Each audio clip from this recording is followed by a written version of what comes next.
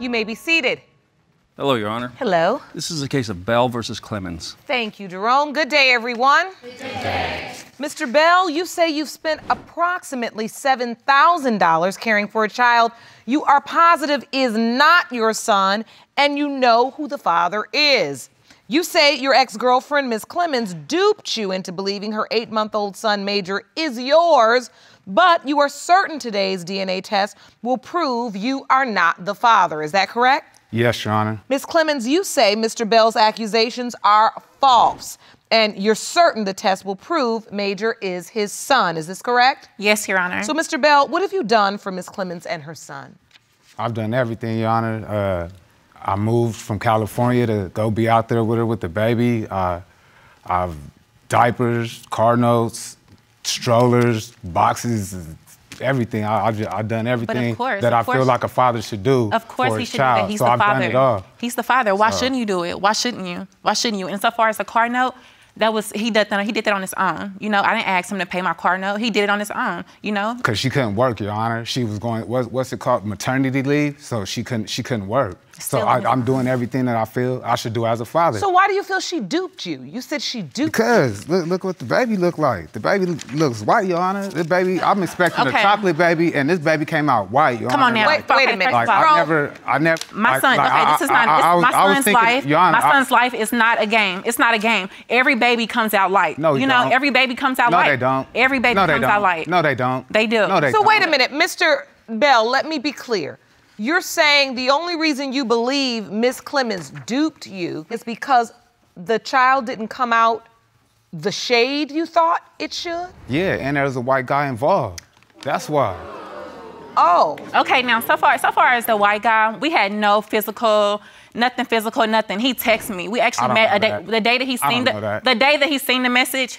We actually met the day before that, and he wanted me to do his hair. It was never nothing physical, nothing. So wait, the white guy wanted you to do his hair? Yes. The white guy want braids. He has braids in his hair. Okay, I actually have seen that before. So he wanted to get his hair braided. I'm from Compton, so it's not too, you know. Fair. You're saying you've never heard of such. Jerome, have you ever had braids? Only when I was a teenager. Jerome had them as a teenager. So, see, we've heard of it. So listen, you're saying there was this relationship with a gentleman that was white, and you said you've witnessed him texting Ms. Clemons. She said it's because he wanted to get his hair braided. Are you asserting in this courtroom today that you believe he's the father of this child? Yes, Your Honor.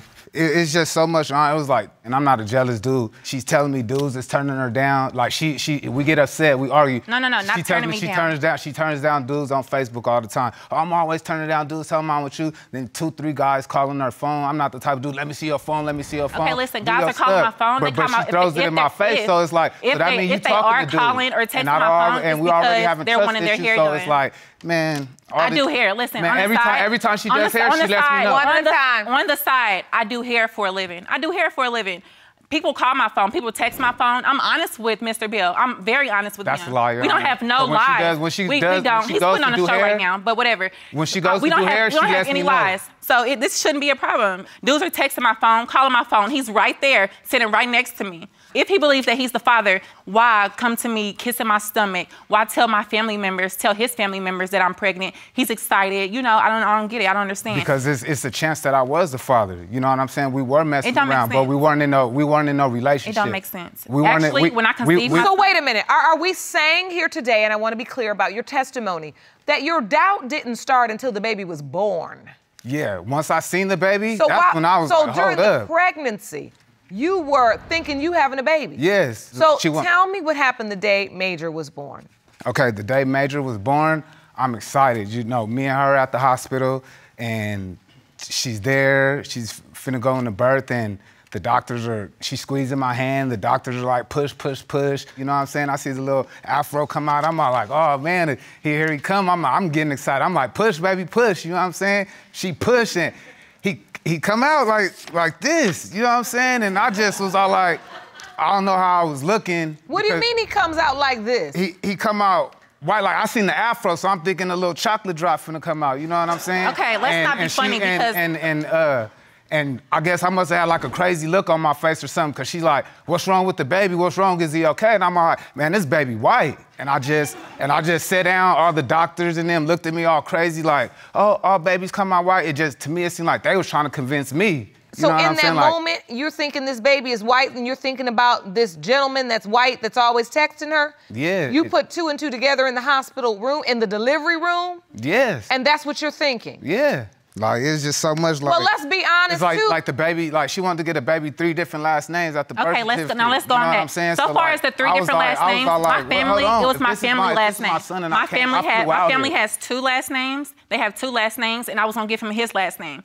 My family, my last name, listen, my last name, my family's name, and then his name I was gonna give him.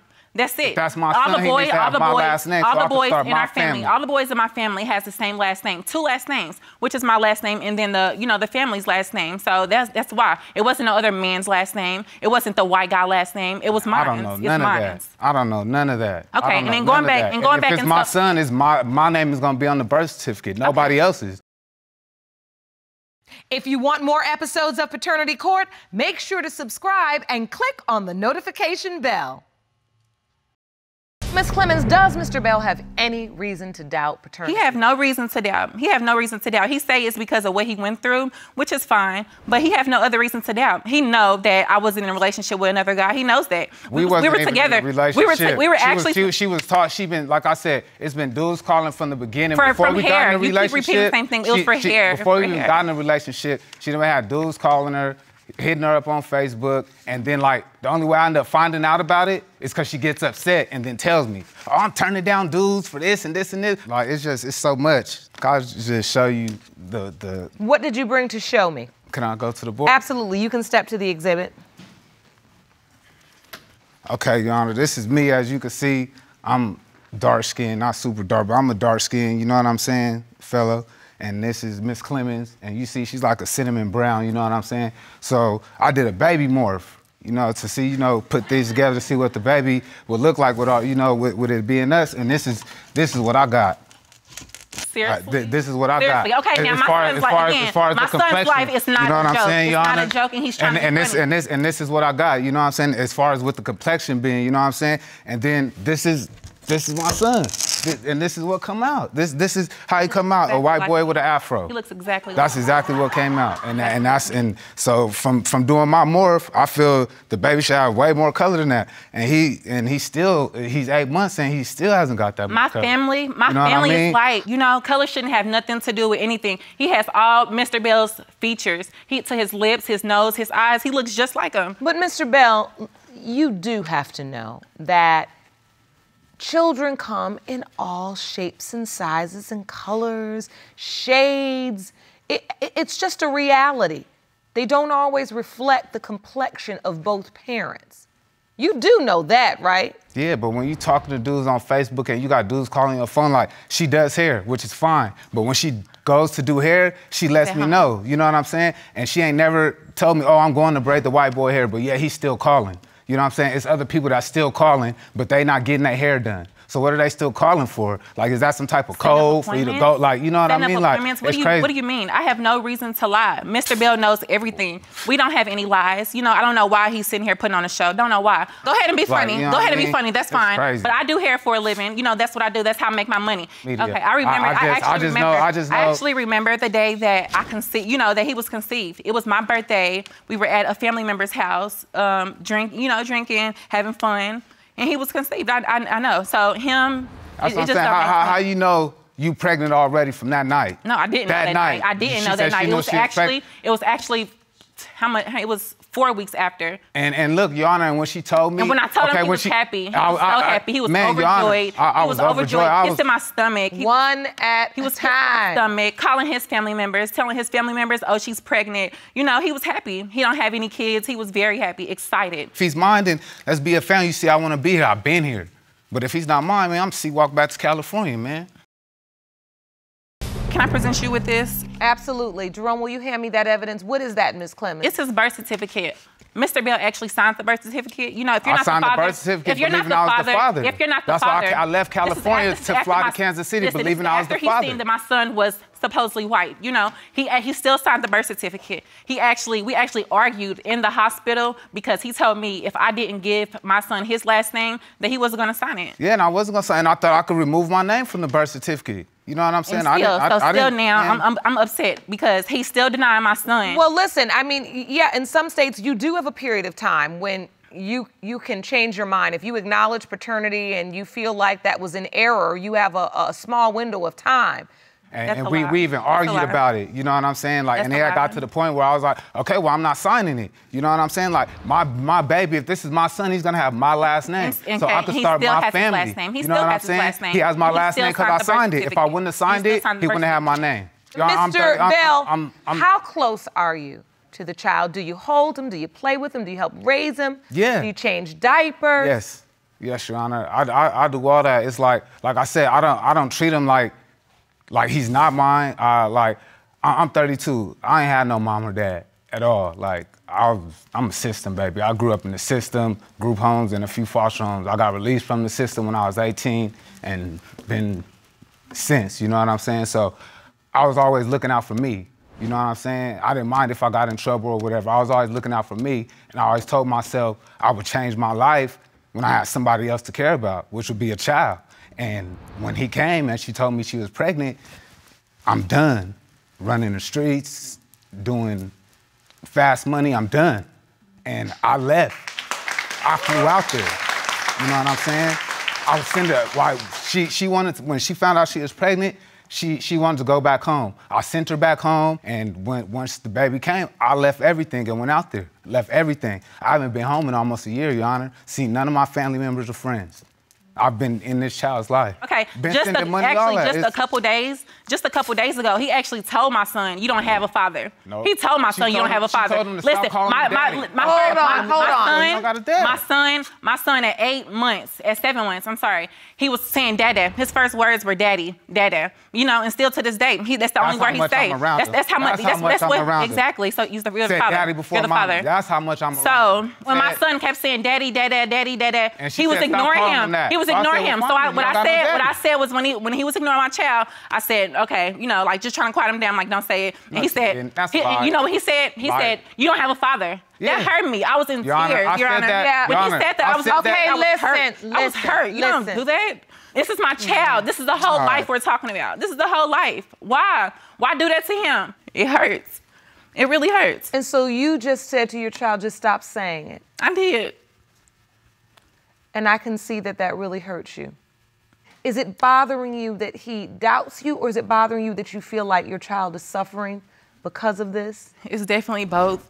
I never see myself going through this. You know, you see it on TV, you hear it, but I never see myself going through this. You know, this is supposed to be a man that I'm in love with. You know, the father of my child. You're supposed to be there, you know, come for me, everything. I don't get that from Mr. Bell. I don't. And just like hearing him say that to my child, all the feelings, everything is just cut off. You know, relationship, everything. You don't say that to no child. That hurt me. It really hurt. Man, he's trying to play victim. Playing victim? How's it playing victim? Stop calling me dad because she was mad at me. She trying to say cold things to me. Oh, don't call him daddy. But don't call him daddy. Oh, you don't want him to call me daddy? Fine, he don't got no dad then. What's wrong with that? You trying to be cold to me? I promise you I could be even cold. But why are you all doing this in front of the child? This is what he does. Argue in front of the child, everything. This is what he does. So, Mr. Bell, let me ask you this. You've spoken so passionately about this child. I could really see how much you care about this child. Are you saying if this is not your biological child, you're not even going to continue a relationship? You're going to be able to walk away from Major? If he's not mine? Yes. Yes. I love him. You know what I'm saying? I just don't think he's mine. And if he's not mine, I'm not going to be there for him. I'm not going to raise nobody else's child. That's love. I want my own family. I don't have a family. I want my own. You know what I'm saying? And I deserve to have my own. You know what I'm saying? I deserve to have my own child. All right. I think we need to figure out how to move forward, and in order to do that, we need the results. Jerome? There you go. Thank you. You're welcome. These results were prepared by DNA Diagnostics, and they read as follows. In the case of Bell versus Clemons, when it comes to 1-year-old Major Bell, It has been determined by this court. Do you want to watch Paternity Court on TV? Go to paternitycourt.tv to find your local listings. Mr. Bell, you are the father. Thank you. Thank you. It took all of this. It took all of this just to show you. It doesn't make sense. It took all of this. Sorry. It took all of this, right? Wow. Wow. I'm sorry, Miss Clemons. I had to know. It hurts. I'm sorry.